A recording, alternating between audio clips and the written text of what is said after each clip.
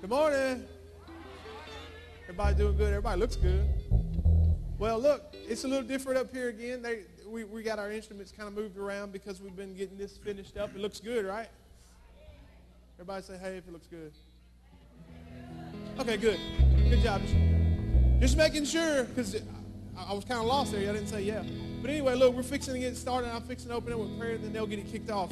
Dear God, thank you for giving us this chance to be in your house to worship you, Lord. Thank you for blessing the musicians with the ability to be able to bring this worship to us, God. Thank you for the word that you gave the speaker for us, God. I pray that our ears are open to receive it the way that you have us. In Jesus' name, amen.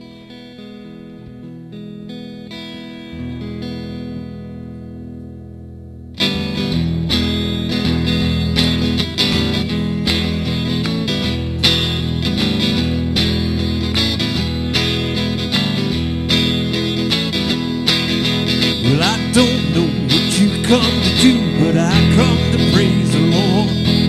Well, I don't know what you come to do, I come to praise the Lord.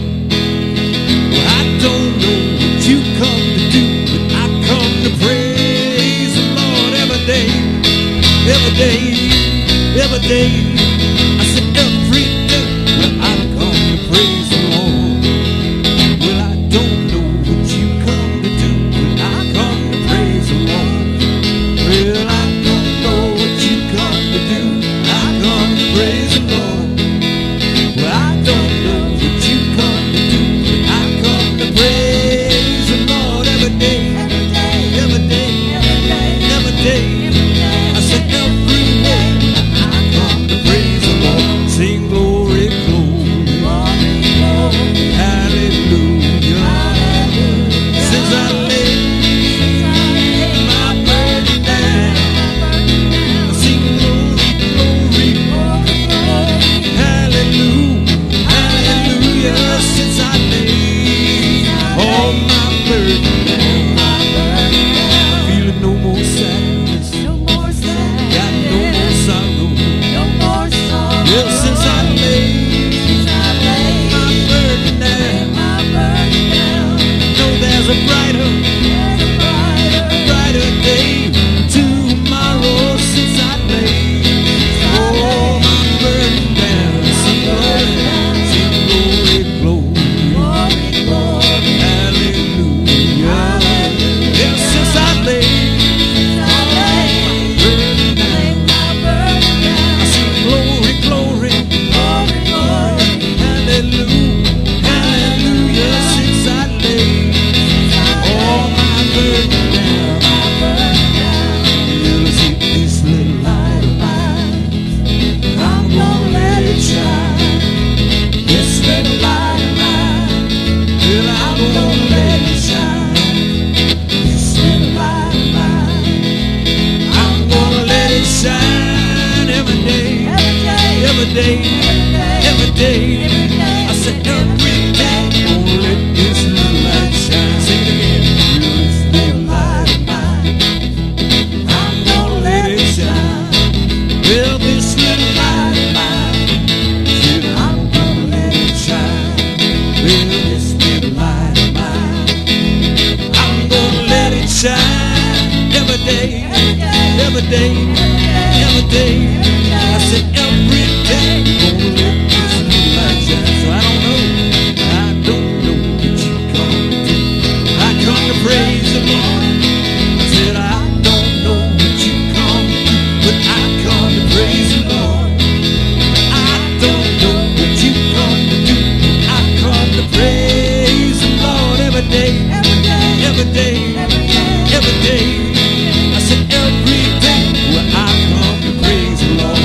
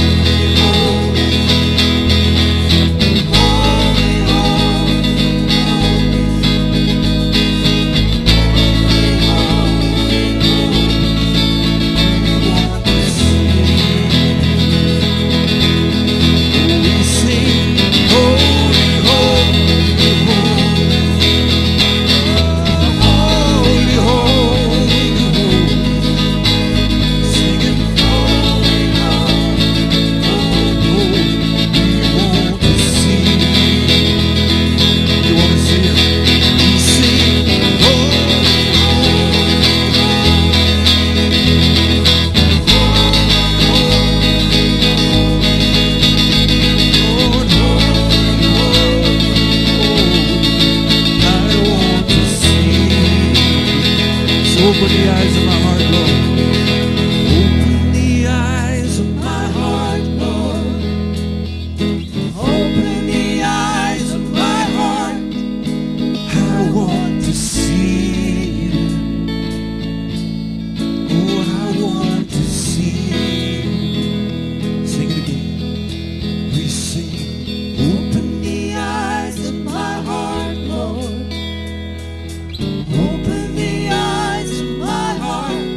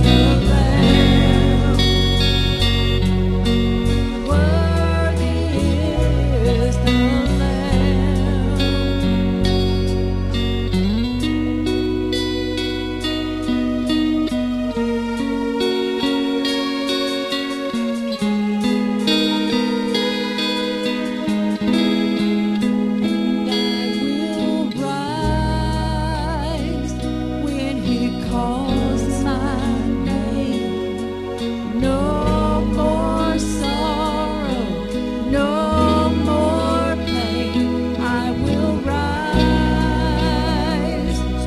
on eagle's wings before my God. Fall on my knees and rise.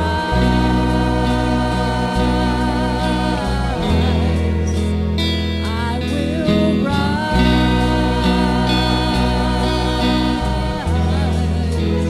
I will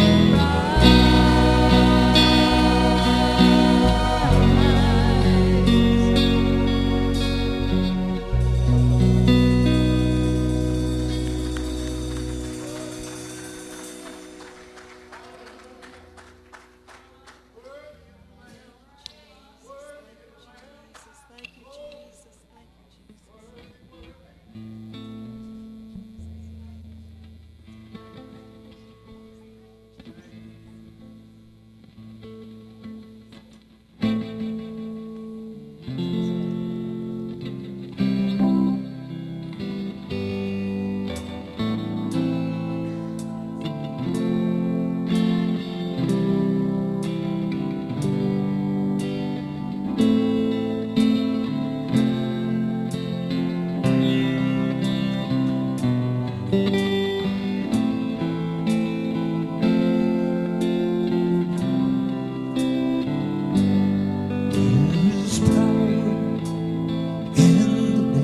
you, Jesus. Thank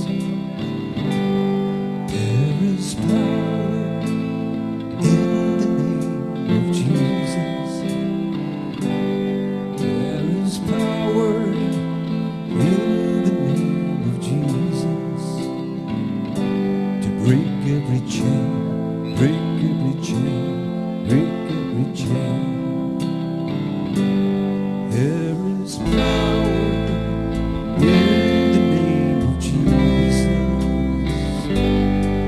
There is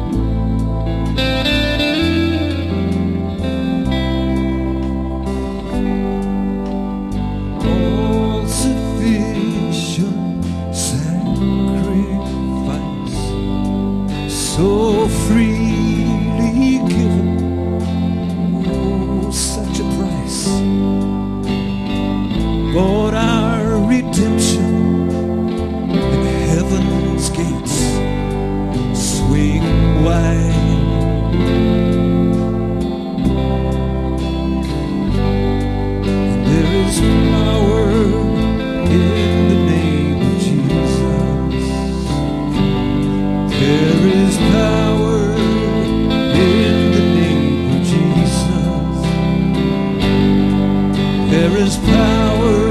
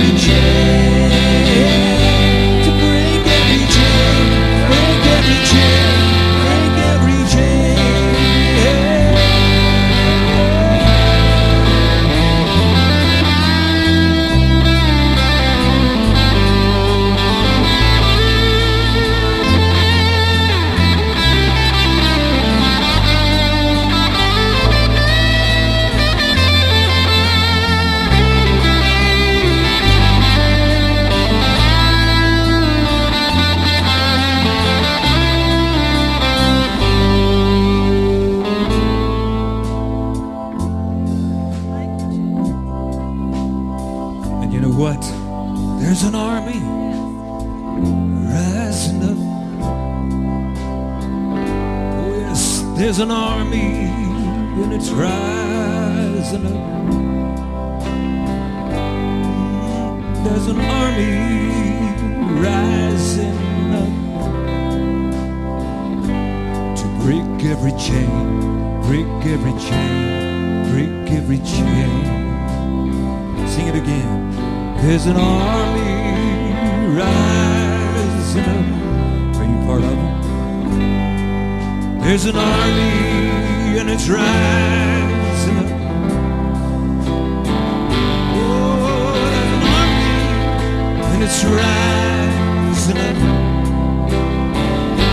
to break every chain, break every chain, break every chain, break every chain, break every chain, break every chain.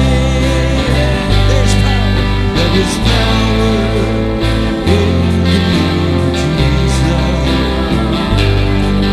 There is power in the name of Jesus.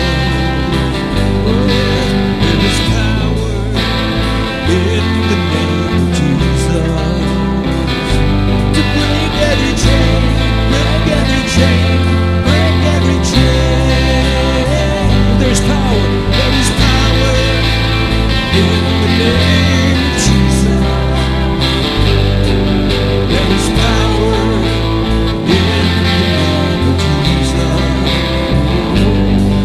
There is power in the name of Jesus. His name. Break every chain, break every chain, break every chain, break every chain, break every chain, break every chain.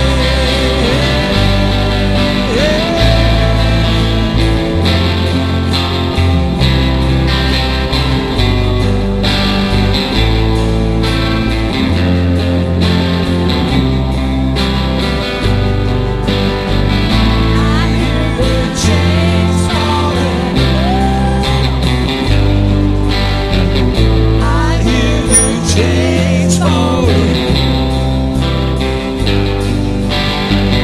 I hear those chains falling. Oh yes, I hear those chains falling.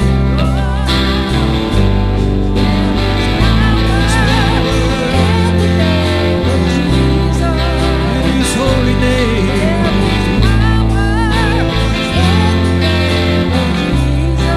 Because He's the King of Kings and the Lord of Lords.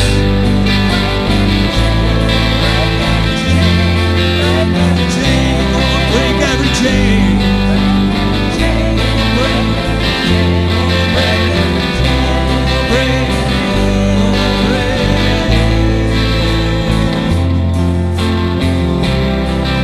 Worship Him.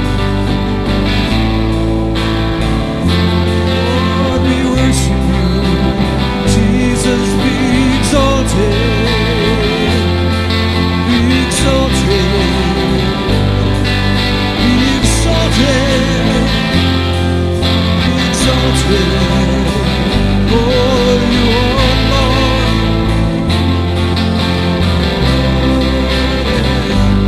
You are Lord.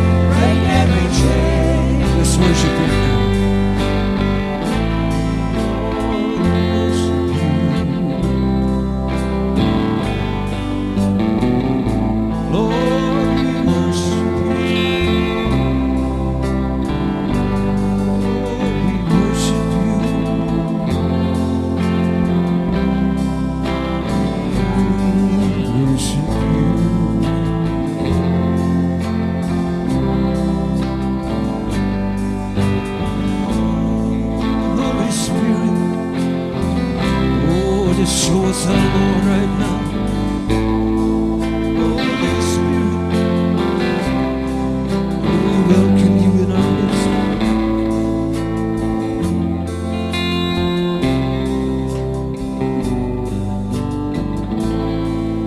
God's power is here this morning, people. He's here to break every chain that's in this place. He's telling me there's chains of addiction here this morning that he wants to break. There's chains of depression here this morning that he wants to break. He's here to break every chain of poverty. Give it to him this morning, children. Give it to him now. He'll break every chain this morning.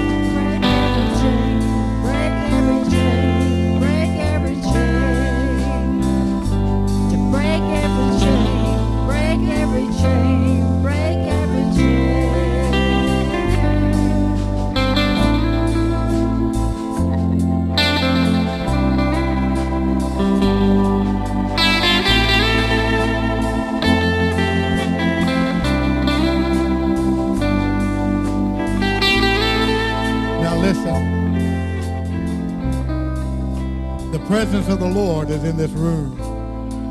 The presence of the Lord is in this room. Never take lightly or for granted the moving of the Spirit like you're experiencing now. Some of you are bound, and some of you become so used to this, grew up in this, you've hardened your heart. And I need to tell you that if you're going to go further in God, you're going to have to let God begin to move freely in your life again. Some of you've got to want those chains to be broken. Some of you, you're enjoying that season of sin. And I'm going to pray now that God just makes you sick to it. Because I've seen the end road of sin is death. And the wages of sin is death. And I need to tell you that if you give your heart to the Lord today, it'll change your life. But some of you, you've been enjoying it. And you say, well, I'm not ready to become a Christian. I want to live. I want to live. I want to live. Listen to me. There's only one life to live, and that's for the Lord Jesus Christ. And you're here, and you say, Pastor, I've got sin in my life. I've got to make some changes in my life. And I'm talking to you. You feel it. You know the Spirit of the Lord is touching you. You recognize it. And Satan is whispering in your ear, hold on, hold on. You can survive this one. You can get through this service. But I'm here to tell you God's got a purpose and a plan for your life. But you've got to turn from that sin, and you've got to turn back to God. You're here. You say, preacher, you're talking to me. I'm not going to ask you to duck your head. I'm not going to ask you to close your eyes. But if you really want the will of God in your life, and you're tired of chains, fighting, alcohol, dope, nicotine, cussing, worry, stress, financial poverty, you're sick of it, I want you to lift your hand up and say, I've got to make some changes in my life. Come on, I want you. Come on. Come right up here. Sister Ginger, come on. Hallelujah. I got two ladies. We're going to get some things straight today.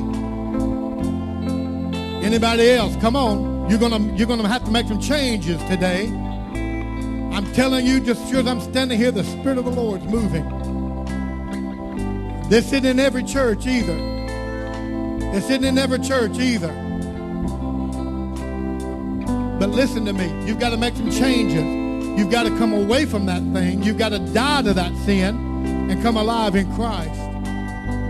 Anybody else? Pastor, you're talking to me. I got to make some changes in my life.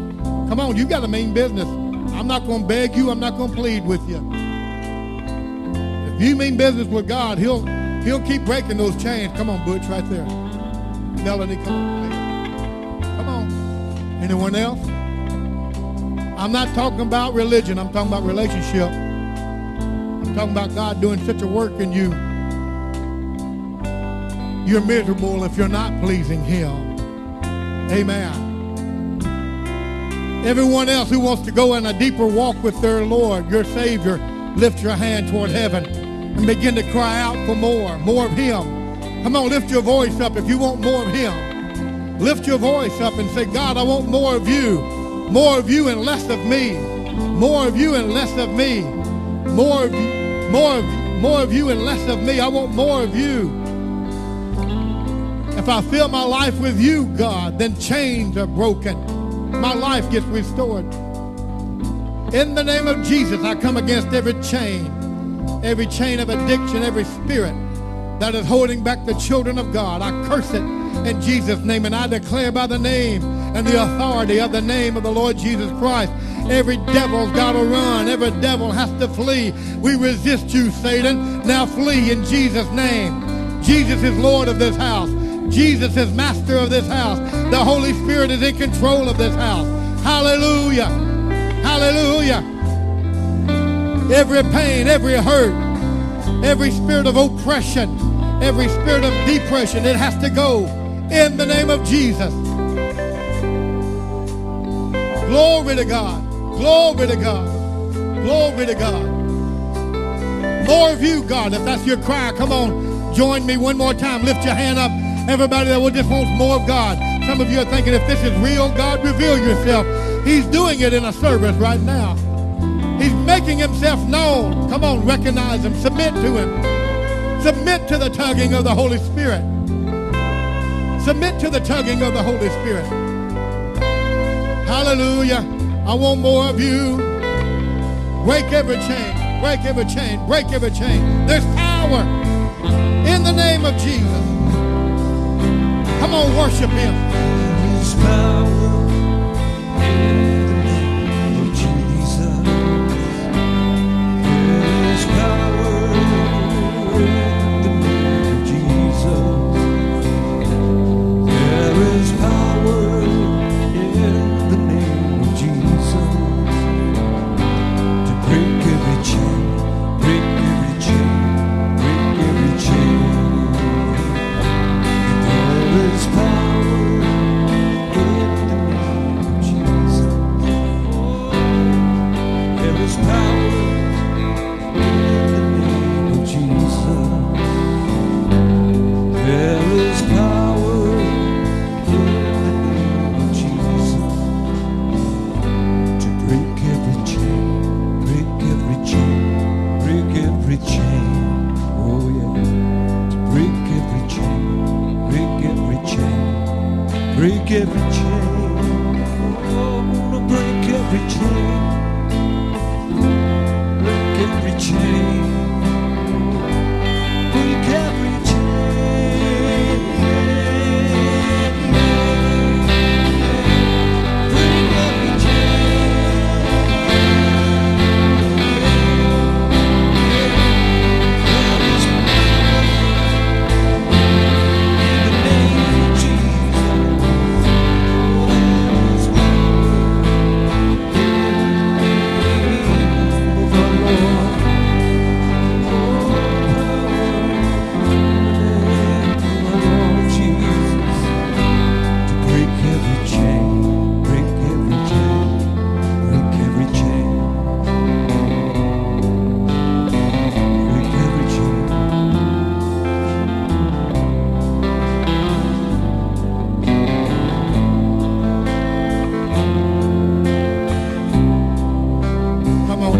in his presence. Just worship him while he's here. Come on, just tarry in his presence a while. Just tarry in his presence. Father, we love you, Lord. We praise you, Lord. You're worthy. You're worthy of all my praise. You are worthy, worthy of all glory, power, and praise. Lord Jesus is worthy. He's worthy to receive all our praise. He is worthy. He is worthy. He is worthy. He is worthy. He is worthy. He is worthy. Oh, worthy is the Lamb. He is worthy and glorious and beautiful, all powerful, lily of the valley, bright morning star. He is worthy. He is coming soon to receive his bride. Find me by his side. He is worthy of all glory, of all power, and all praise. Jesus is Lord to the glory of God the Father. He's worthy of my praise. He's worthy. He's worthy. Come on, sing that with me. Help me. I said he's worthy. He's worthy. He's worthy. He's worthy. He's worthy. He's worthy. Woo! He's worthy. Come on, flow in the prophetic. He's worthy. He's worthy. He's worthy. He's worthy.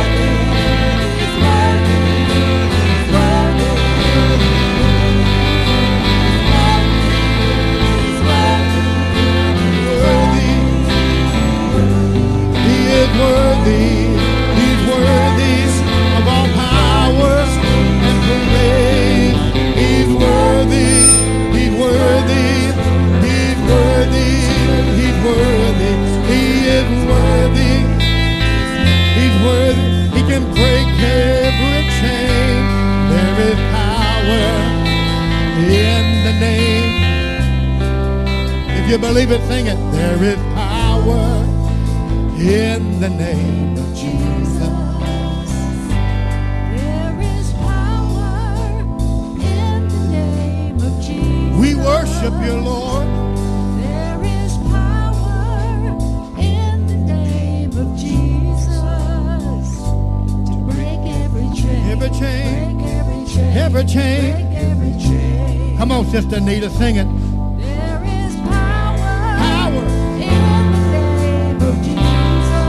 Now come on, give him a praise. There is power. If he set you free. In the name of Jesus. Hallelujah. There is power in the name of Jesus. To do what? Break every chain. How many? Break every chain. How many? Break every chain. Every chain. Every chain. Break every chain. Yeah. Break every chain. Break every chain. Now come on, give him a praise and lift your voice up and praise him. Come on, lift your voice up and give him a praise because he's blessed you today. Oh, come on, you can do better than that, Faith Assembly. Come on. Come on, give him a shout of victory because he's blessed you today. How many of you are glad you came to church this morning? More importantly, how many of you are glad that since you got here, he came too? I want to have some church when I get to church. It's not going to do McComb, Mississippi any good if all the glory we got stays in here and never goes outside these walls and touches this city.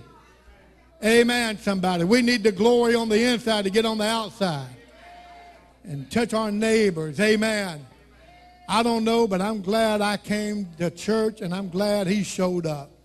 Hug somebody by the neck and tell them I'm glad we've got a... Tell them I'm glad our church is alive. Amen. Tell them I'm glad our church is alive. Somebody can't get a little more excited than that? Come on. If you're glad you got a church that's alive, somebody ought to run. Somebody ought to shout. Somebody ought to do something if your church is alive. Hallelujah. Hey. What's up, Bulldog? Hallelujah. I love it when the Holy Ghost flows. I said, I love it when the Holy Ghost flows. I love it when the Holy Ghost flows. I got to write a song about that. I love it when the Holy Ghost flows. I'm bad about doing that. Amen. Hug somebody by the neck. Tell them, I'm so glad I came to church today to see you. Amen. Praise God. Amen. You can be seated for just a few minutes. We're going to move into our offering and our tithing, but let me make one quick announcement. We're not in a hurry. We only have one service today, so we're not in a big hurry today, but we don't want to drag out the service either. We want to stay in tune with the move of the Spirit. But I heard yesterday, because we've got some dynamic ministries at Faith Assembly of God. We're proud of all of our ministries, men, women, children, youth, men. And, that's the best one yet. And but yesterday our young people had a scavenger hunt, and I just heard by way of grapevine, like I always do, is that Sister Misty's team actually won yesterday. That's what I heard. Whose team really won? Whose team? Well, I'll tell you what, we're going to settle this once and forever on. I'm the judge. Amen. Somebody from either team, any team, how many teams do you have yesterday, Brother T1? Three. You had 3 different teams. Somebody from every team. Do we have somebody from every team? If you were in a different team, you were in one team? Were you in another team or same team? Do I have anybody from Misty's team here? Wave at me. Misty's team. How about Wendell's team? How about Crystal's team? Okay, so I have 3 different teams. The first one up here and gives me 10 jumping jacks is the winner of that of that contest.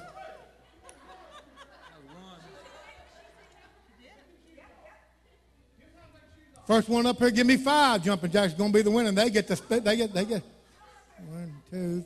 They won. Okay, that's fine. That's fine. What team was she with? Then Brother Wendell's team won. Brother Wendell's team won. You say, now, Brother Ronnie, what was all that about? That's just all letting our young people know that we love them, we support them, and just something just a little silly. So just overlook that. If that was just a little silly to you, just overlook that.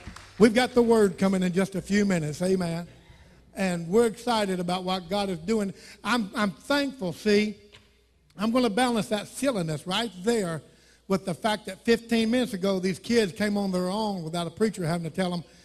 Under the anointing of the worship, they came on their own, seeking the more of the presence of God. So y'all can say whatever you want to. It's not going to bother me one bit. You young people, you keep going after God. You older people, keep going after God. Amen. Let's all go together. Amen. In 1 Kings 17, there's a story of Elijah going down to the city of Zarephath. You know the story. And a widow is about to take care of him. She's down to her last meal. And the scripture teaches that she, because of a famine in the land, she is about to get down to her meal for her and her son. And then after that last meal, they prepared to die.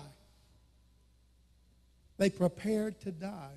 They knew after this meal, because of the famine, this was all they were going to have to eat, and then they're going to die. She had lost hope, and now the preacher comes along and asks her for her last meal. That just sounds like an old greedy preacher, doesn't it?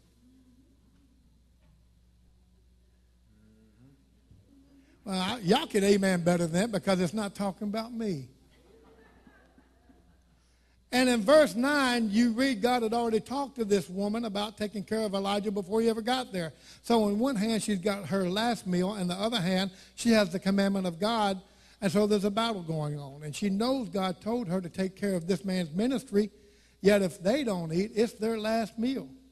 So Elijah said this, feed me first, because he knew God had commanded her to take care of him.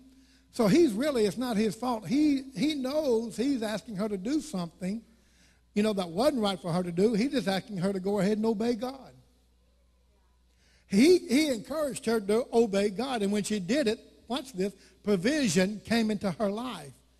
And she was miraculously supplied for over a year. And so when God asked her to do what she was supposed to do, he did it because he wanted to bless her.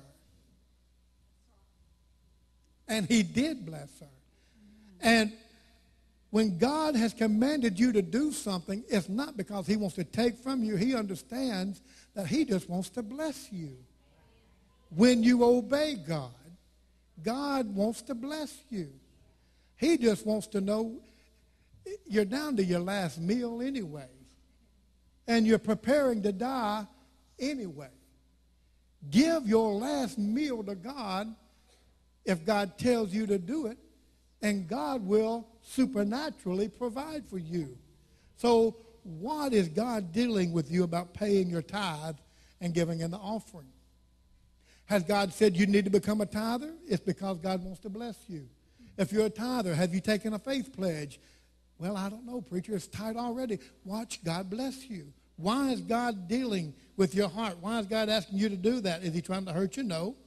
He may be looking at you a little bit over here, but I want to command you to look at the commandment of God and follow through with that commandment, follow through with that instruction. And if you do, I'm telling you, provision is going to come. I can't tell you how many times I got down to my last meal. Dana and I were down to just a conglomeration food. That's when you take a can of everything and put it in one big pot and eat what you've got. That's the conglomeration. And we've been there many times. But look at me. I hadn't missed a meal yet. That's okay. Brother Wendell's got me upstairs, and Misty and the kids got me upstairs. I'm T25-ing. It is wearing me out. This body had moved that fast and that much in 25 years. But if you'll obey God, God will bless you. Amen. Get your tithe ready. Get your offering ready. I'm going to speak our declaration over you. Amen. Be a tither. Grab a pledge. And if you're giving toward your faith pledge, please designate that church makeover. Doesn't the sanctuary look good? Doesn't it look good? Amen. Father, as we bring in today's tithe and offerings and over and above giving, we are believing you this morning for a supernatural release of your favor over every area of our lives. Some of us need jobs and better jobs, checks in the mail, inheritances, secure investments, scholarships, creative ideas, finding money, healing for our spirit, soul, and body, deliverance to the captives, salvation to the lost, 2 more today, and an outpouring of the Holy Ghost. We are blessed, and we will be a blessing to others in the name of the Lord Jesus Christ. Come on. If you have your tithe and your offering ready, come on and put it in the plate and worship God through your giving. Amen.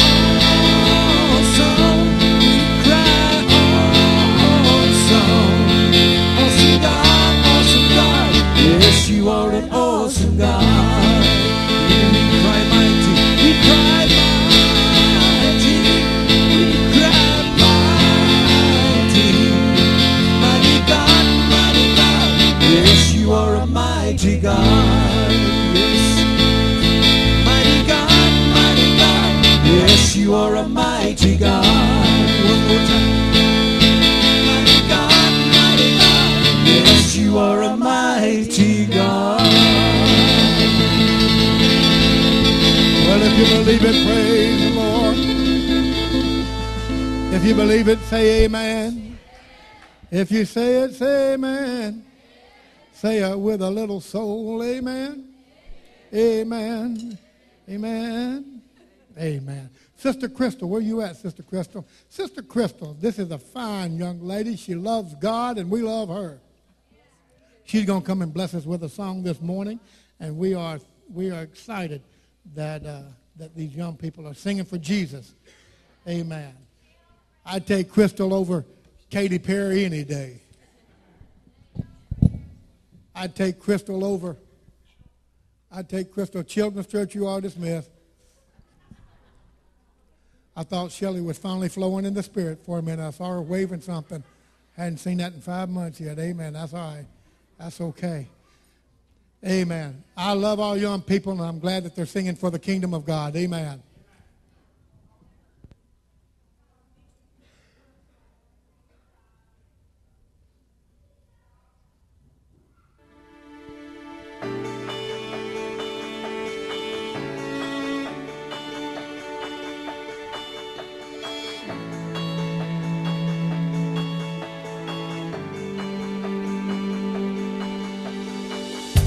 You call me out upon the water.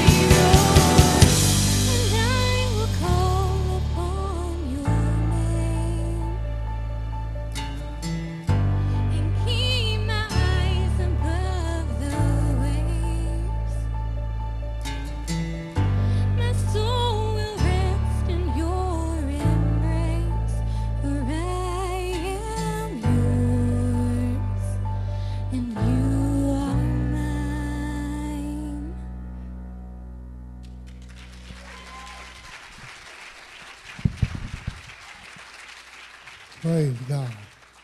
Good job, young lady. Amen. Let me just mention very quickly before I introduce our guest speaker this morning. If you have been saved recently, even today, if you made a commitment and you want to and need to be, I promote and support water baptism. Please see me after service. You've noticed in the center section of your bulletin, if you want to be baptized in water, let me know, and so we can get this scheduled, and we appreciate it so very much. Also, I want to say a big thank you to our youth pastor. This week, he's hung with the old preacher and even led the old preacher many times over the last 3 weeks. I'm going to tell you something, this young man on the platform, I haven't seen but maybe few other people that could match my passion for the house of God like this man does. And it gets us in trouble with our wives. It doeth. It surely doeth. Because we're here trying to make sure that everything is prepared and looks presentable to you. So thank you for your patience. But if after the service, hug this young man's neck up here. If the Lord leads, just stick something in his hand or his coat pocket. Not asking you to do that for me. But bless this man, because his labor of love for this house is tremendous, and I appreciate it. Well, all right. We've had a move of God. Now you ready to be taught the Word of God? Are you ready to be taught the Word of God?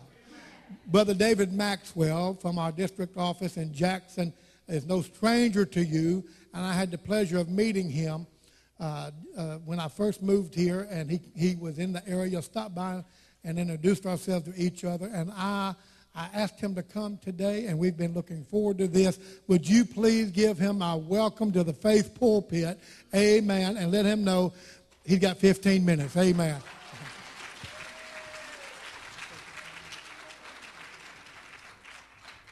Amen. Well, good morning, Faith. It is good to see you. It's been a while. Y'all changed a few things. Appreciate Pastor and what's happening here. As just someone, sometimes when you're here week to week, you don't, and you may be new and you don't know, but I tell you, there's a sense of expectancy that I felt when I've walked in and I've had the whole time. There's a hunger that is happening that I just see it overflowing into this city. So let me just encourage you with that. Sometimes in the week to week you wonder, and sometimes some of you may be thinking, it's a black wall, I don't know. There's something happening here, people. God is doing something. There's something strong going on, and it's the anointing. And you know what? McComb needs it. I passed a lot of churches, but I bet there's still a lot of unsaved people in this city. You may work with a couple. God wants to reach them, and he wants you to do it. So I encourage you, stay open. Be open to what he wants to do and how he wants to do it, because he's going to do it through you. Now, God could just appear and touch everybody, but he wants to use you. Amen. Amen. Well, I am David Maxwell. I am the Mississippi Youth and Christian Education Director for Mississippi. And that's a lot of stuff. But what does that mean? It means that we are all about empowering the students, leaders, and missionaries from Mississippi. We want to empower them so they can impact the world for Jesus. We want to see them do incredible things, and that's what our office does. We do events with students, with children. We do the camps. In fact, this summer we have a couple camps going on. We do our teen camp, which is called Collide Summer Camp, and it's happening this summer, June 22nd through the 26th. Pat Schatzline will be coming to speak, and we're excited about that. We're excited about what God is going to do. Our theme of camp this year is Remnant Rising, because we believe this is a generation that's a remnant, and we're calling them to rise up. And then our kids camp is an incredible blast. We have hundreds of kids come from all over the state, and we do a kids camp. And there's kids all over the place. And you know, it's funny, that's not my natural thing. I was a youth pastor for 20 years before coming into office. And so kids, I have to work a little harder to be around kids. It's a little tougher for me. Some people, they're just natural kid people. It takes me a little bit. I love them, though, because you know what? When you can get a child going after God, they just believe God. I love kids because they just, well, why don't we just pray and let God heal you? Well, okay, let's do it.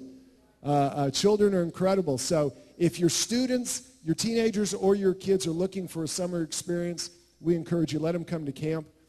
It's gonna touch their life, and it's going to change them. We just believe that. Well, today I want to talk about how it all started for me. It all started at a dentist office. Now, I don't know about you, but even when I was a little kid, when I went to the dentist office, I prayed. I didn't even know God. I was a heathen, but I still prayed. Dentists just do that to you.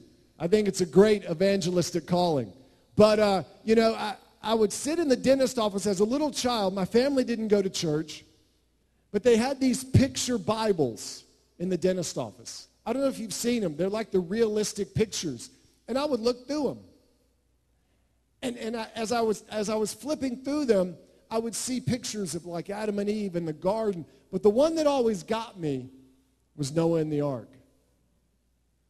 Because you would see the ark and you'd see everything going on, but I'd see the people on the outside. And what I didn't know, because I was a little kid, was God was already calling out to me. Because that's our Father in heaven. And what he wanted to do was begin an adventure in my life. And so we're going to talk about today adventures and how our society loves adventures. So I got a little clip I want to show you. It's from a cartoon that I bet most of you have never seen. It's called Adventure Time. Okay? So I'm not going to explain it till after you watch it. You might lose a couple brain cells while you watch this intro. But watch this, and we're going to talk about Adventure Time today.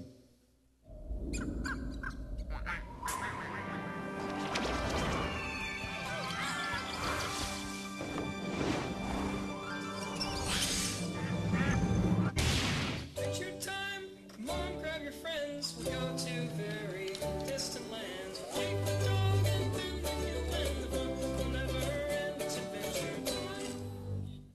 Okay, did you lose a couple brain cells there? Okay, Adventure Time, what is it? I've only seen a couple of them. My kids showed it to me. It is complete randomness in a cartoon. The cartoon has no real purpose, okay? It's just kind of goofy. And don't knock it. Don't sit there if you're an adult going, we never watched stuff. Yes, we did. Gilligan's Island was as goofy as anything these kids ever watched. So don't even go there, okay? So it was complete randomness and goofiness. But you know what's funny is I love the name Adventure Time. Because you know what? As a society, we love adventures, don't we? We do. We love adventures. We love movie adventures. What's happening with all the Marvel movies and all the superhero movies? I mean, New York City shouldn't even be around anymore because every movie you watch, it gets destroyed. It's like, well, New York's destroyed again. You know, it's just every movie destroys New York City, but then the next movie, it magically appears again. It's adventures. Video games are huge for people. Why? Because it's adventures. You know, people get into things that kind of take them out of themselves. Some people read books that are adventures. But you know what? Story adventures, movie adventures are very different from real life adventures, aren't they? They are. And the thing that is God has put in us a desire for an adventure because our life with God is an adventure. And so what we're going to do is we're going to look at the adventure of life with God through one man. His name is Abram. So we're going to go to Genesis chapter 12. Turn with me there. Genesis chapter 12. We're going to look at verses 1 through 4. And this is what it says. The Lord had said to Abram, go from your country, your people, and your father's household to the land I will show you. And I will make you into a great nation. I will bless you. I will make your name great, and you will be a blessing. I will bless those who bless you, and whoever curses you, I will curse. And all peoples on earth will be blessed through you. So Abram went as the Lord had told him. This is when Abram's life began. And later his name was changed to Abraham. And he's the father of our faith in many ways. But when he started this adventure, he didn't know what was coming around in his life. He traveled all around that area. He experienced God in mighty ways, but he also experienced failures. He experienced victories, and he impacted the world. One man. This is when it all began for him. And in Abraham's life, we see some characteristics that I believe God wants each one of us to live out. Because sometimes you may think, I'm in McComb, Mississippi. The adventure. You may not feel very adventurous when you drive around. Let's go eat at this restaurant. Or this one. Let's go back to this one. And the reality is, even in a city, if you have a city with hundreds of restaurants, usually you pick about 4 or 5 that are your favorites. It's just the way it is. And how many of you, when you go to the same restaurant that's your favorite, you order the same thing? People are like that. I found my favorite thing. This is what I eat. Leave me alone. They don't try any new thing. But God wants us to live an adventure. So we're going to look at his life, and we're going to see how it affects our life and what we do. Amen? Are you with me this morning? Everybody here, you feeling good? Okay, did the cartoon scare you? Because did it turn you? Some of y'all, I don't know. You may have scared a little bit. But let's look at what's going on with Abraham's life and our adventure. So the first thing is, adventures are to be lived. God intends for us to live the adventure. Verse 4, it says, so Abram went as the Lord had told him. And you notice when Jesus called his disciples, what did he do? He said, follow me. When God called Abram, he said, let's go. And that's all he said. He didn't tell him anything. He didn't promise much at all. He just said, come. And that's what God does for us. Some of us don't like that. Some of us tend to be a little OCD, and we want to know, where are we going? How are we doing it? What's the time frame? What's the agenda? God doesn't give agendas. He is the agenda. And he wants us to live our life the way he says. And he usually just says, let's start. And you think, well, I don't know anything else, God. And he goes, it's okay. You know me. That's all you need to know. So that's what he did. He called Abraham. We are called to come do life with him. That's the number one thing you have to do for God, is just do life with him, is experience him and have a relationship with him. That's the first and foremost thing you do. We live life. We experience life. The danger today is I think we tend to want to capture life. Have you ever seen a video of like a concert or an event and everybody has their phones out? They're trying to get a picture. Have you ever taken a picture of something that's way far away? What does it look like? Something that's way far away. What is that? No, it was the greatest. It was when he made the touchdown catch. I don't see, I see little ants, and it's just, it's crazy. And it's funny because today, older generations will make fun of, well, they're always got their phones out. They always got their phones out. No. It's happening all over. We were at a thing recently. It was a symphony, and it was a tribute to Motown, which Motown music, a lot of people grew up with that music. And when the guy went to sing out in the audience to everybody, what did all the grandmas and grandpas do? They had their phones out. They were videoing. I thought I was looking at a group of teenagers at a concert. They were, woo, and it's someone's grandma, and it's funny because they were wanting to capture life, and sometimes we tend to want to capture life and not really live it. We want to capture a piece and not experience all that God has for us. And God has called us to live life. Hebrews 11:8, it says, by faith Abraham, when called to go to a place he would later receive as his inheritance, obeyed and went, even though he did not know where he was going. The point of the adventure with God is that we're with God. It's with him. Do you ever have friends you just like being around? It doesn't matter what you do. When you grew up, did you have like that best friend that y'all could just look at each other and you know what the other one's thinking? It's just the way it is. Have you ever been around people who've been married a long time? It's almost scary. They say the same jokes. They know exactly what the other one wants. You'll see one sitting there making a cup of coffee and there's 2 cups and you're like, are you thirsty? No, this is for my husband. Where is he? He'll be here in just a minute. And all of a sudden he walks in and you're like, that's creepy. That's kind of weird. My wife and I will go up to someone and we will talk to them. We'll ask them the exact same questions.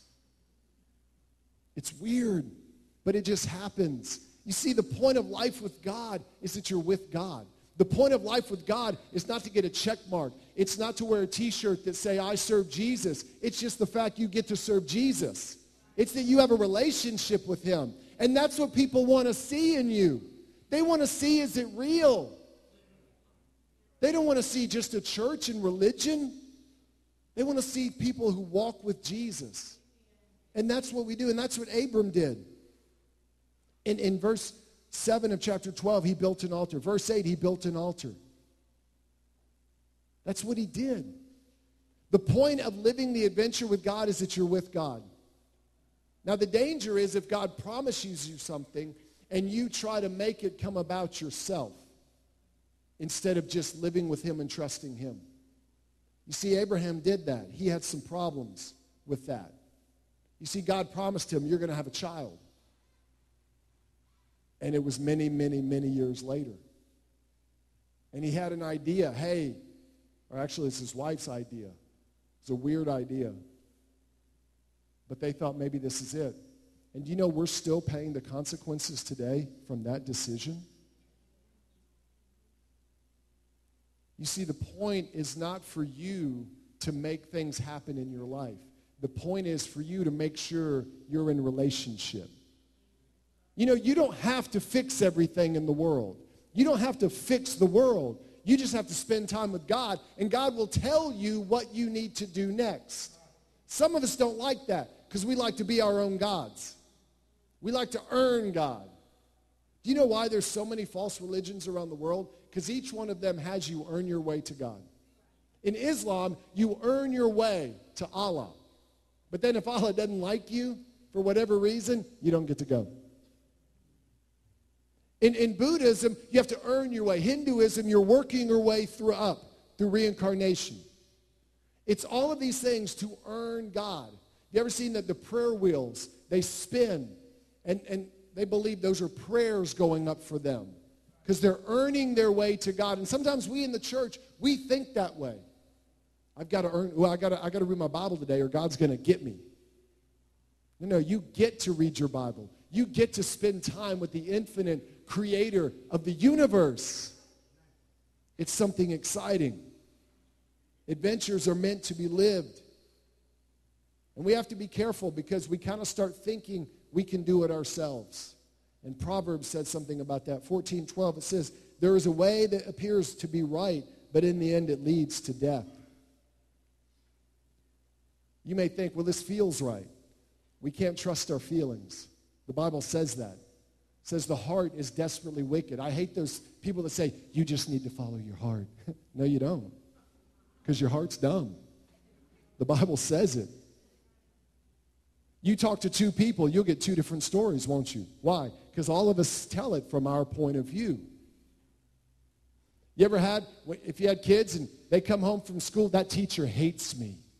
That teacher hates me. And what's bad is today a lot of parents are believing them. They do. They hate you. I'm going to kill them. You know? And you're just like, every kid says that. Every kid believes the teacher hates them. No, but they really do hate my child. Well, maybe we do too. But anyway, you know, it's just one of those things. You got to understand that we can't earn God. Now, you may think God is slow. Have you ever felt that? You know why? Because time means nothing to God. When you're infinite, you have all the time in the world.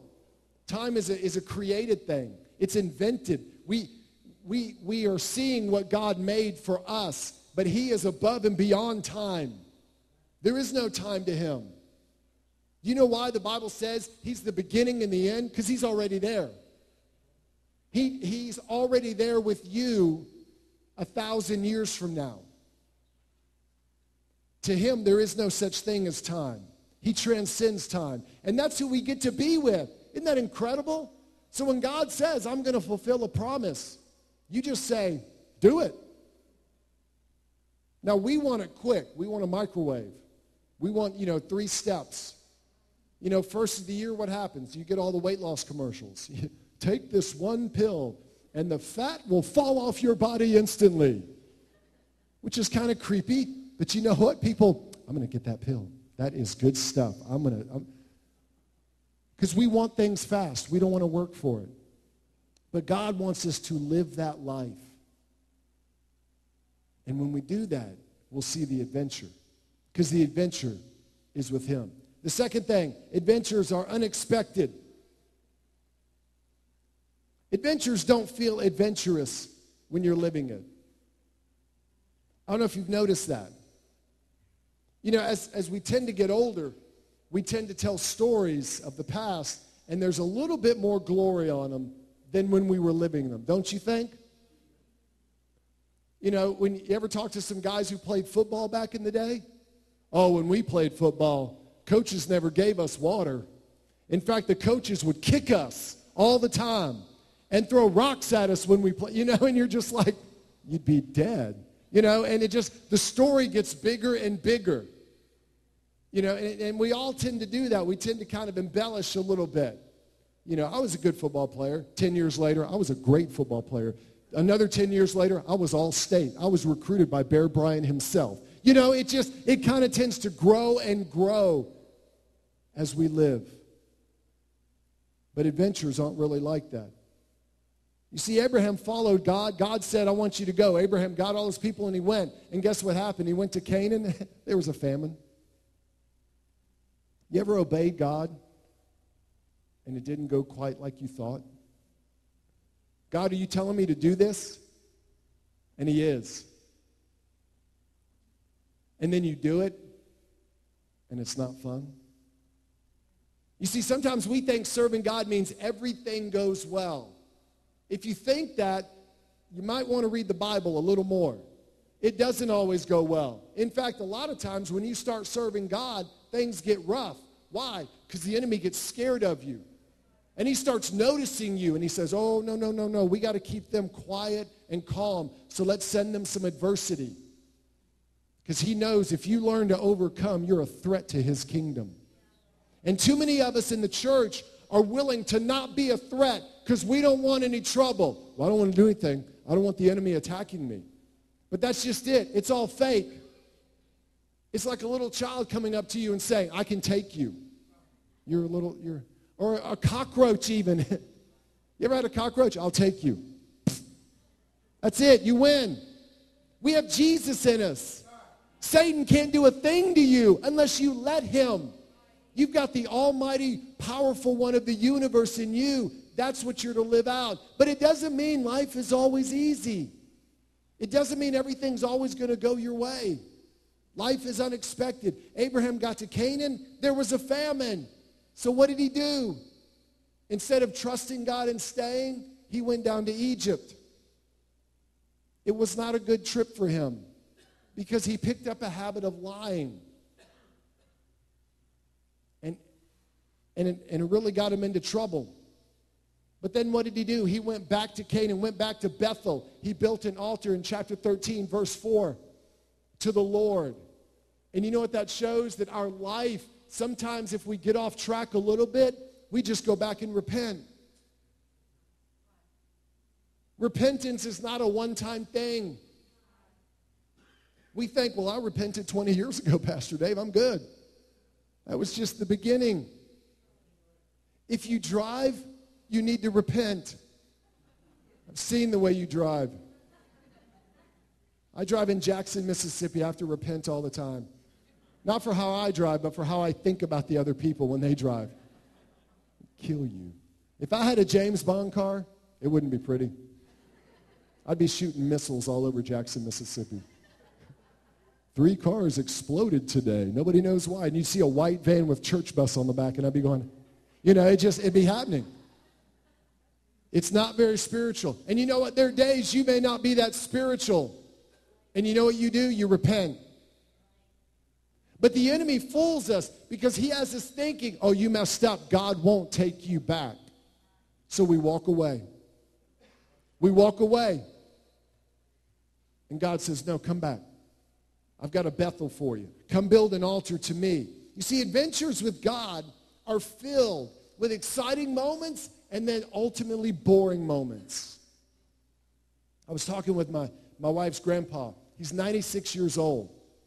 He's an incredible man. Can't hear a thing. It's incredible. You have to yell. Hello, you know. But he was a World War II vet and was shot down. And he's never really talked about it till recently he started talking about it. So we're trying to record it. We're trying to get him talking. So I pulled out Google Maps. And he showed me. It was incredible. He showed me where he was shot down. He showed me the cities. We went into Germany to the different cities they took him to. And he talked about how they couldn't escape because it was snowy and they wouldn't give them anything but a pair of socks to wear. And there was almost no guards because it was like, well, you can run away if you want. You'll die. You'll freeze to death. So that's how they kept him in. Then they took him to a little peninsula in northern Germany. And he showed me where it was. It was incredible. But he talked about how it was one of the scariest things and then one of the most boring things. Because then you're just there.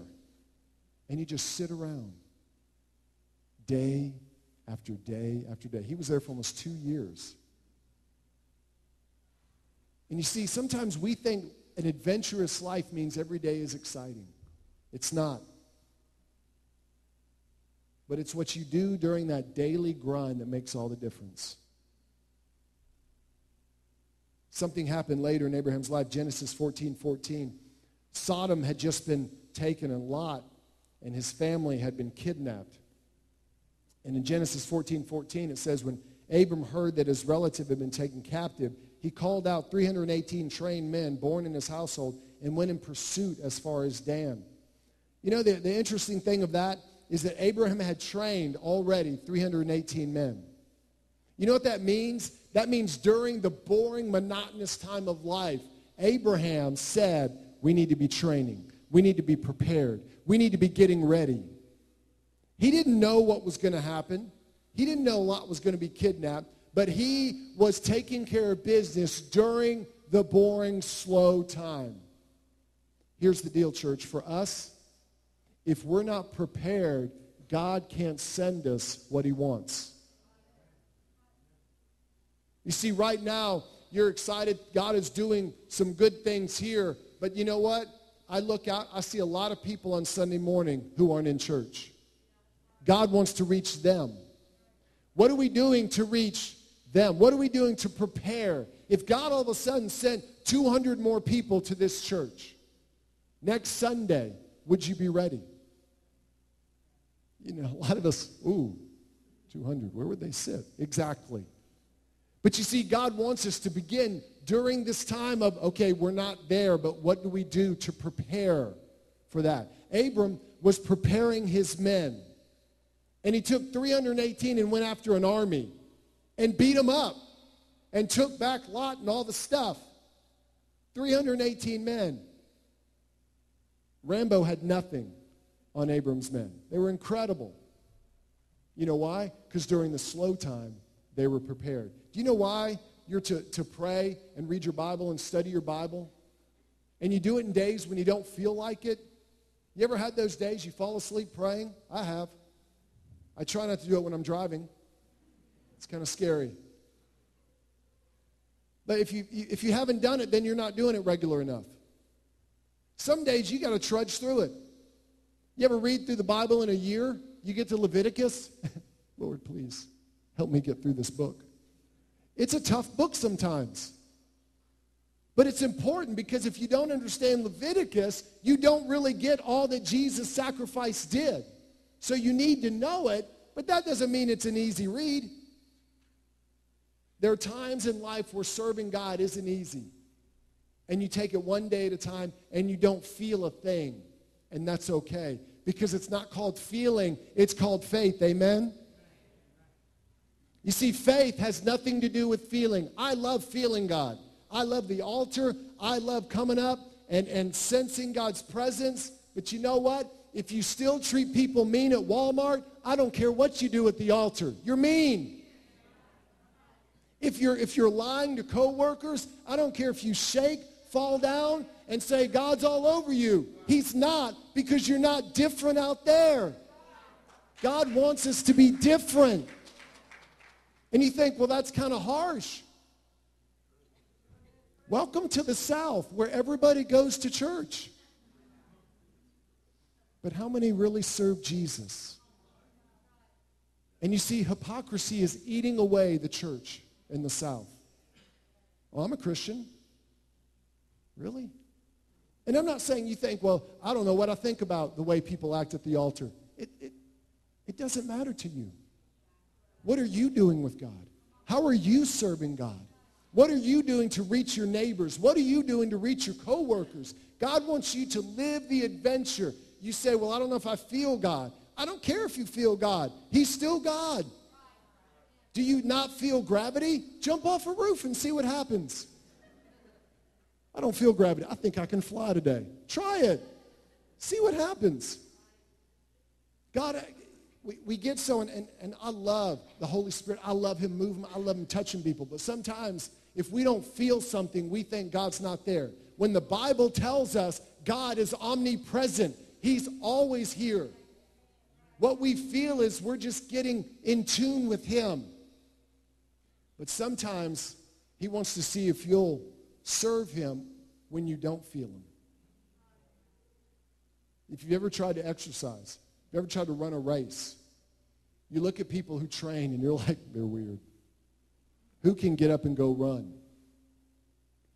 I was training for a triathlon a few years ago, and it was a long one, and the training was just brutal. And you know what? I hardly ever felt like training. I never woke up while it's dark and think, I get to go run. It's 40 degrees. Woohoo! I hated it. But when I got done, I was glad I did it. When I was on race day, I was really glad I did it. But you see, sometimes serving God, we think if we don't feel it, it's not real. But we have to use our time wisely. That's what Abraham did with the men. They used their time wisely. I was reading the other day and came across an article, and it talked about how to survive a plane crash. Kind of an oxymoron, isn't it? How do you survive a plane crash? You don't. You don't see survival unless you have a parachute. Actually, the majority of the time, the people who die in plane crashes, it's not when the plane hits.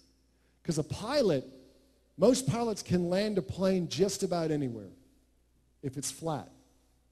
It may not be a soft, sweet landing, but if you make it on the ground, that's a landing. If your engines are gone and your pilot lands you and you're alive, don't get mad at him. Tip him on the way out. But here's the deal. The reality is most people who die in a plane crash, it's not when the landing happens.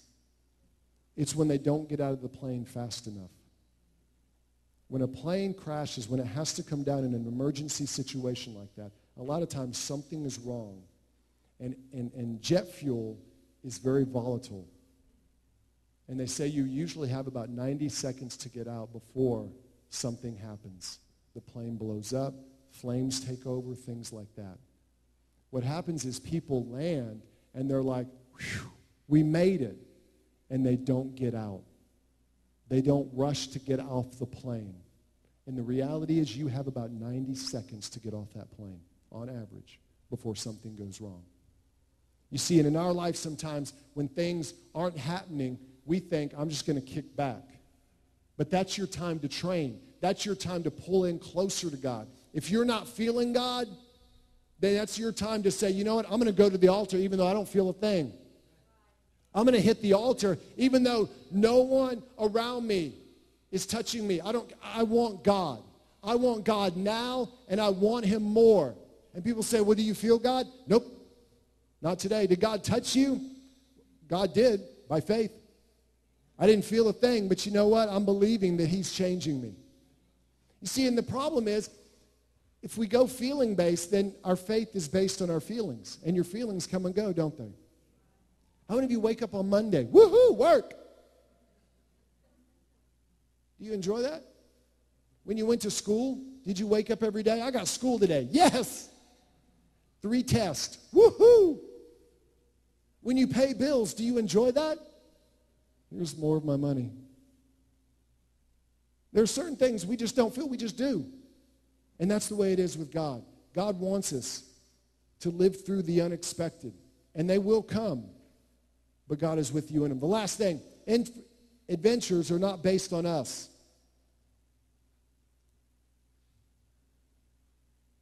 We are called to live the adventure, not be the adventure. Have you noticed we have a strange society today? We have a fascination with famous people.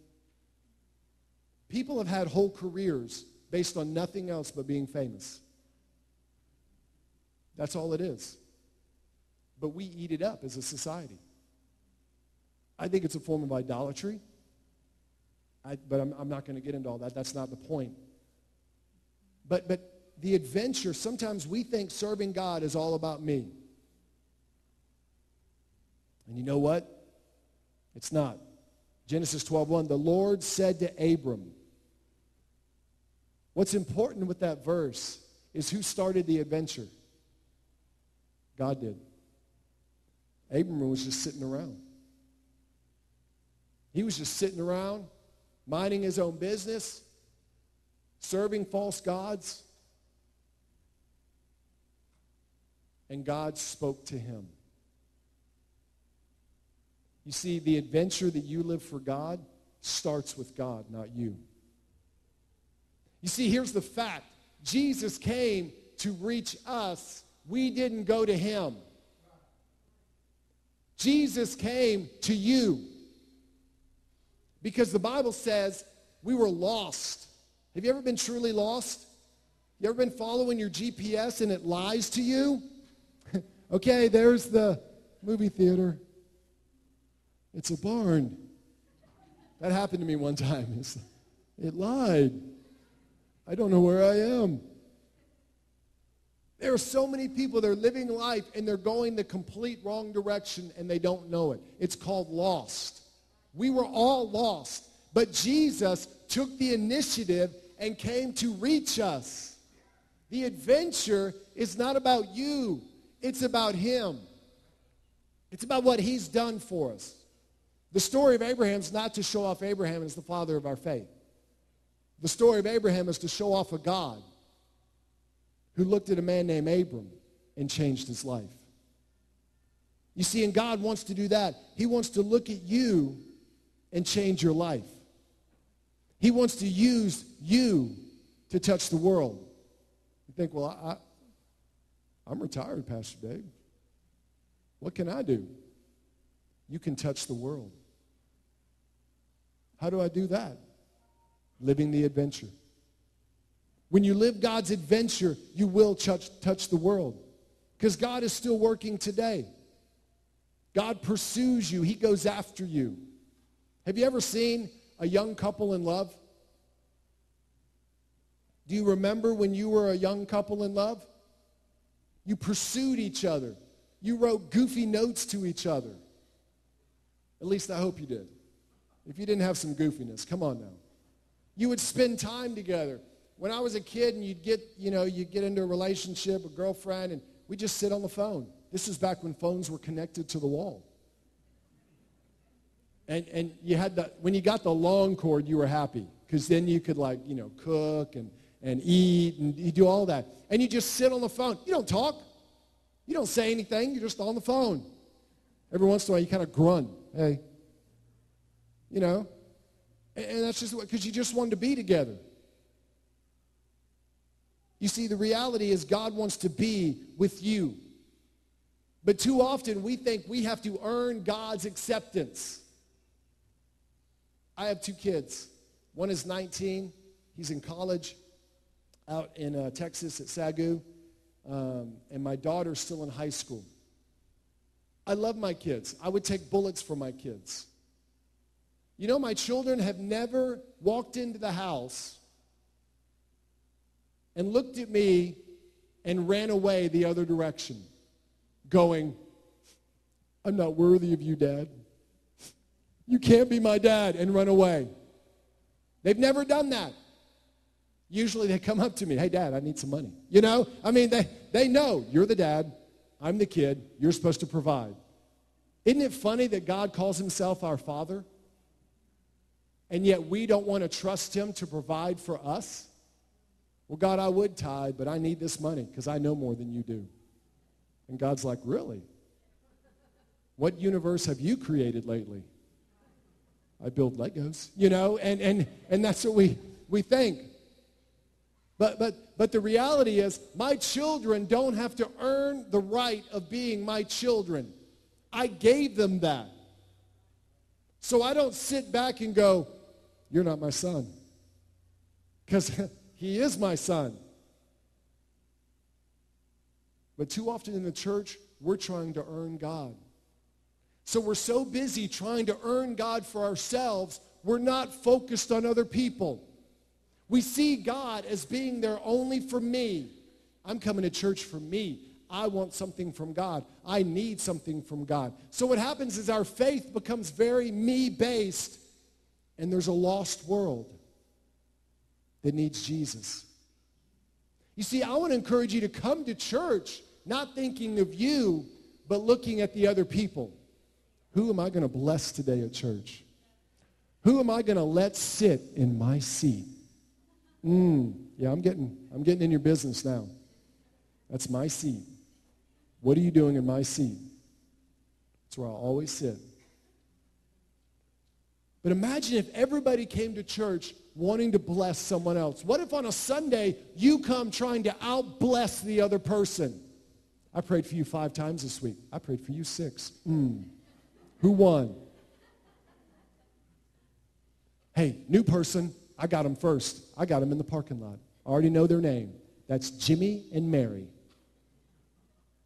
You think, why should we do that? Because you'd be the friendliest place in town. People like friendly people. But sometimes in the church, we hold back. I just need something from God today.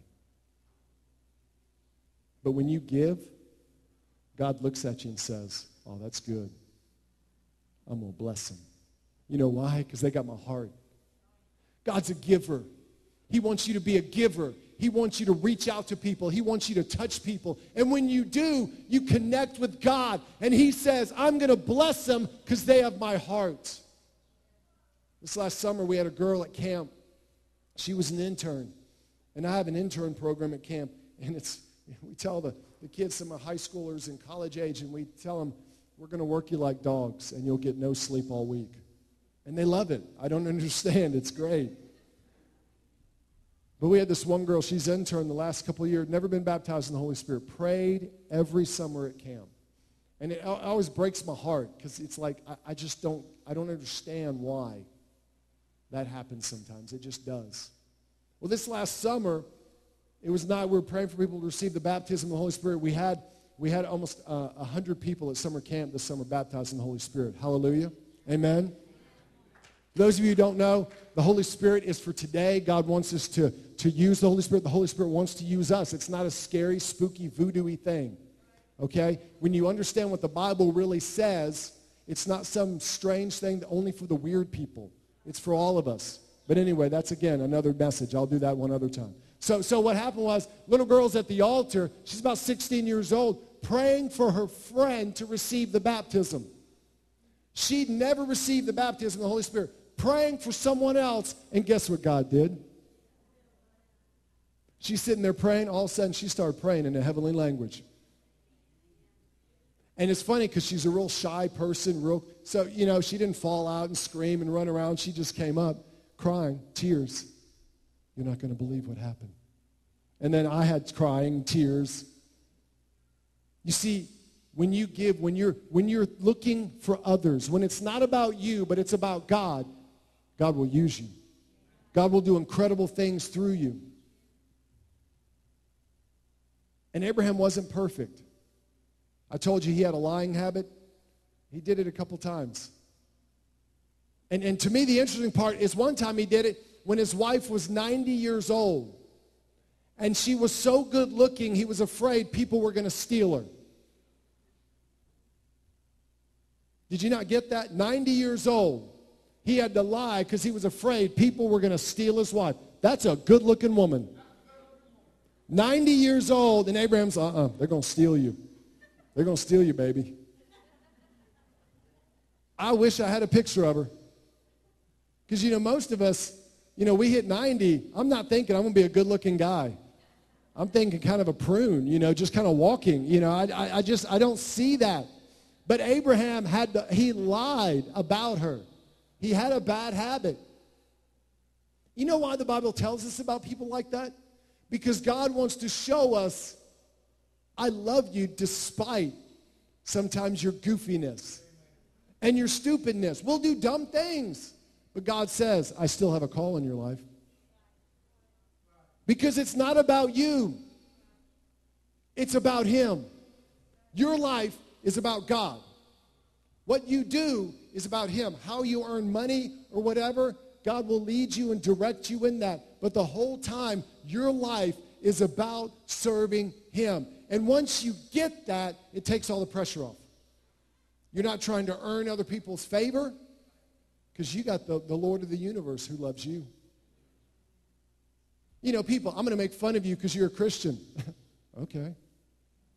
The guy who made everything loves me. That's all I need. Well, we're going to fire you because you're a believer. Okay. The guy who made everything, who owns everything, I'm his kid. He's going to take care of me. You see, it's not about you. And once you get that, once you understand that your mistakes don't stop God's plan. You may have made some mistakes. They may be horrible. And a lot of times we'll pull ourselves off of doing anything for Jesus. Well, Pastor Dave, when I was this age, I did some dumb stuff. Well, guess what? So did Abraham. You ever read the life of David? A man after God's own heart. Murder, adultery. That's pretty bad. You see, God will still use you. Why? It's not about you. It's never been about you. It's about him. That's the adventure he wants you to live. So what is adventure time? What is it for us? For us, it's to go live the unexpected life that is not based on us. To wake up every day saying, God, I want your adventure. God, I want to be the person you want me to be. No one can do it for you. You say, well, my husband doesn't serve God. My wife doesn't serve God. It doesn't matter. You can serve God. My parents don't serve God. You can serve God. You can live that adventure every day. I'm not saying it's always going to be fun, but it's better than the alternative. Because imagine getting all the stuff in the world and then realizing you don't have life. You see, God wants us to have an adventure, to live it out. So what's my challenge as we close? To stop. To stop making excuses.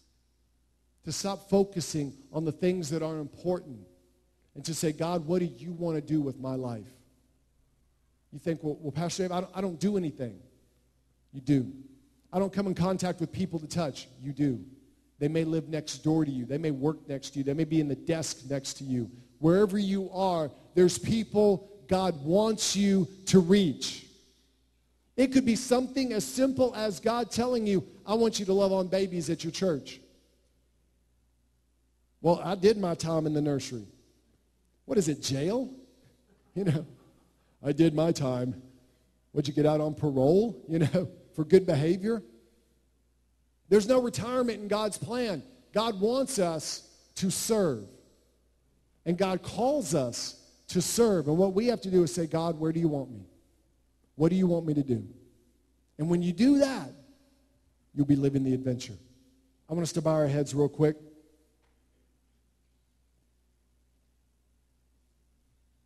As I was praying over this message, I felt God wanted to do a few things in our life. I got a strong sense that some of you are feeling the reality. You're thinking that the adventure has passed you by. You're thinking the adventure has gone away from you. And you kind of, it may be because of your own actions. It may be because of your age. It may be because you think, I make too many mistakes. Whatever it is, you've kind of pulled back. And you're just kind of coasting.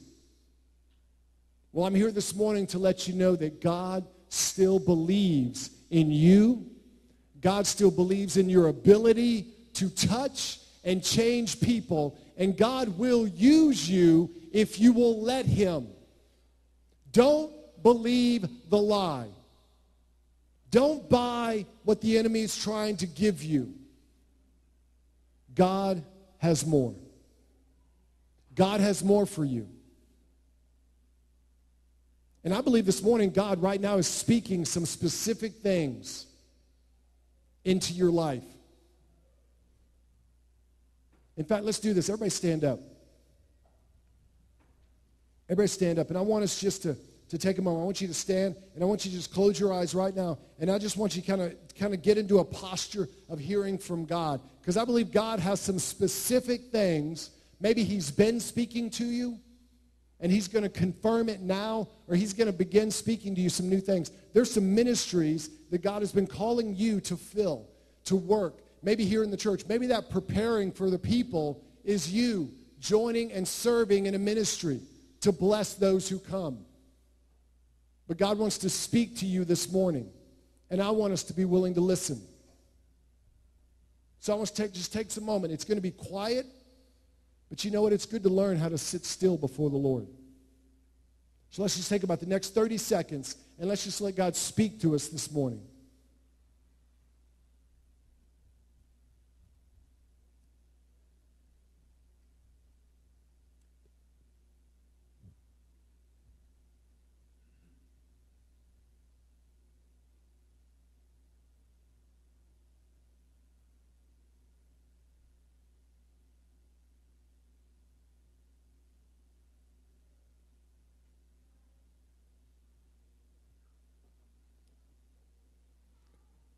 Are you willing to do what God tells you to do?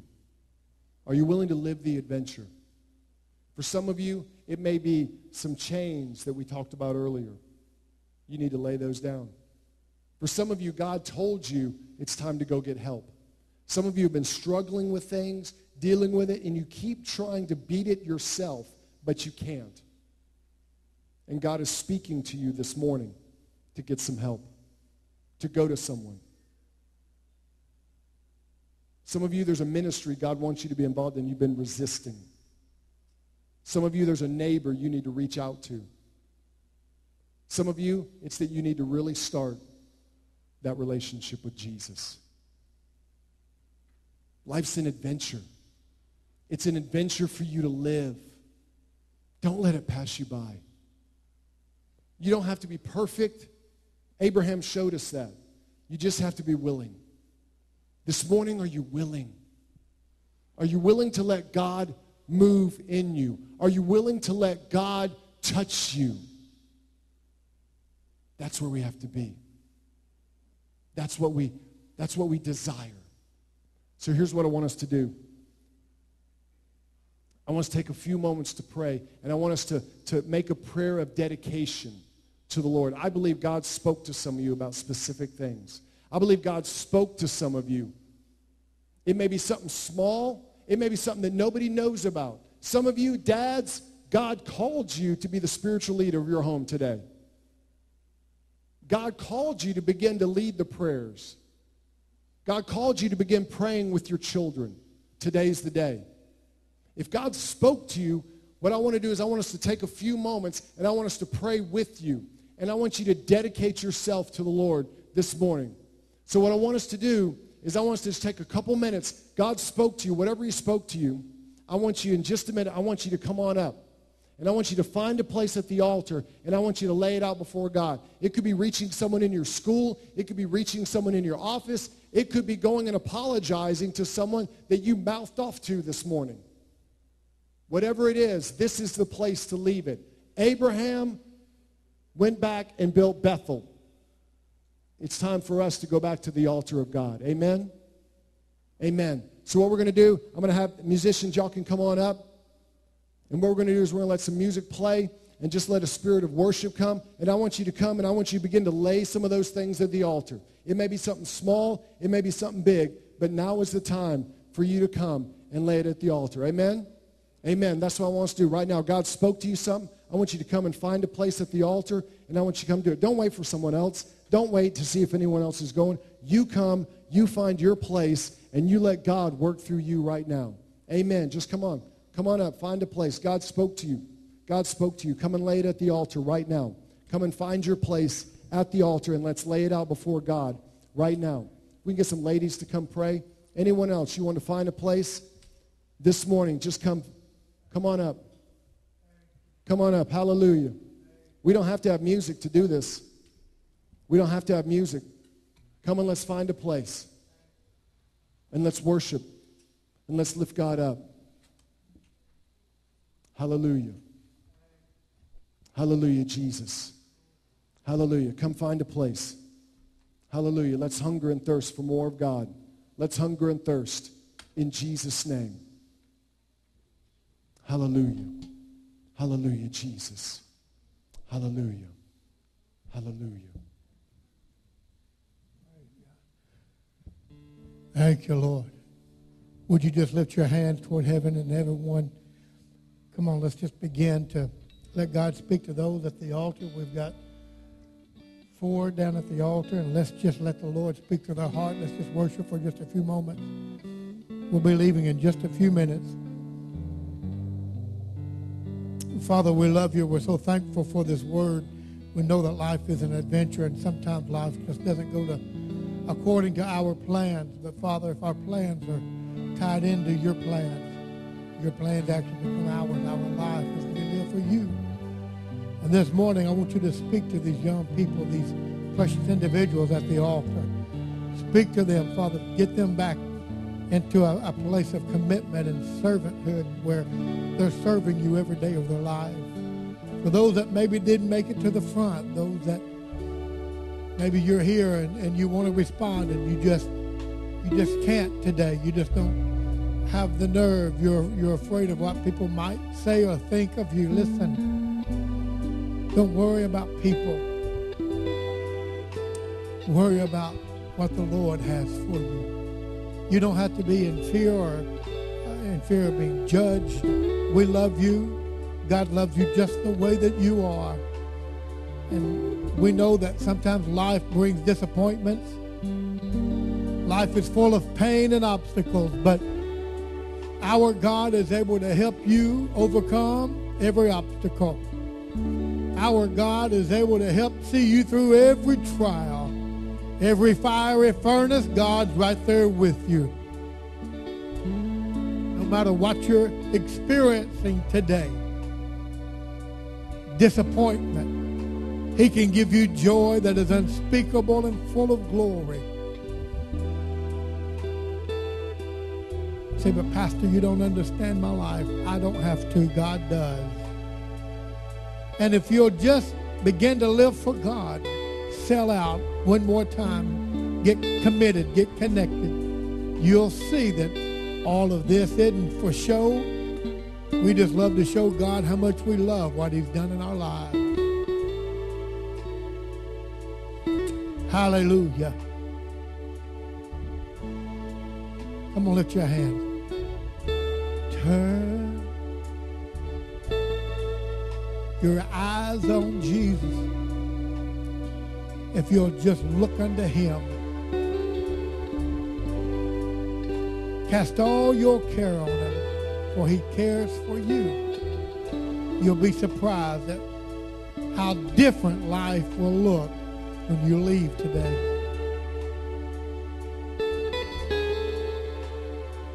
As we tarry there,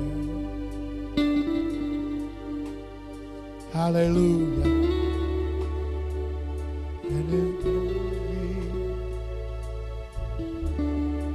We're going to sing it one time. Would you just lift your voice with us? Turn your eyes. Turn upon Jesus. Look to Him. Look to Him. Look for His wondrous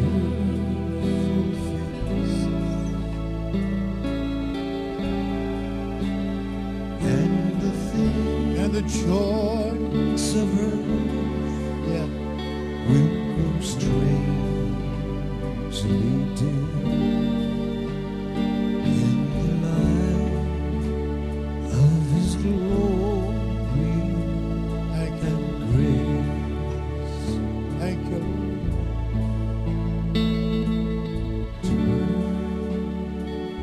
You're all How many of you love being in the presence of the Lord today? God, it was a good day in the house of God. look for Thank you, Lord. in His wonderful face, and the things of this earth And will grow strangely dear in the light of His glory and His grace. amen. I need the ushers to come very quickly, very quickly. We were planning to receive communion, but I just feel like that next Sunday we'll partake of communion together. It's late in the hour. We've received freely from the Spirit of the Lord. We want you to get an offering ready for our guest speaker. We usually give him an honorarium, but we also receive an offering for our guest speaker.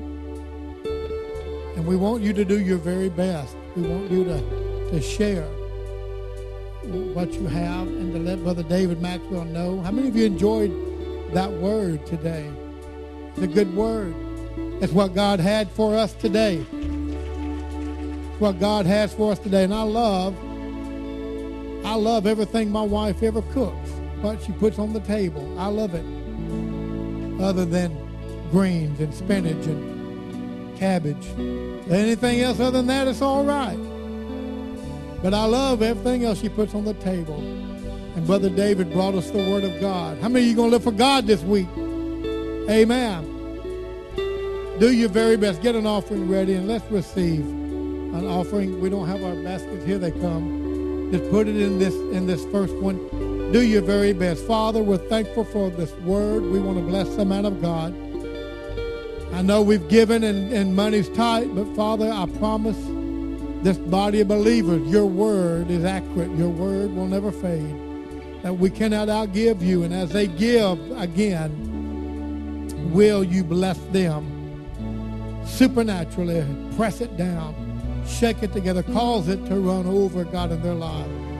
And I give you praise and glory in the wonderful name of Jesus. Bring an offering, then hug somebody by the neck and consider yourself dismissed. We love you. Hug Brother David as you come by and say goodbye to him.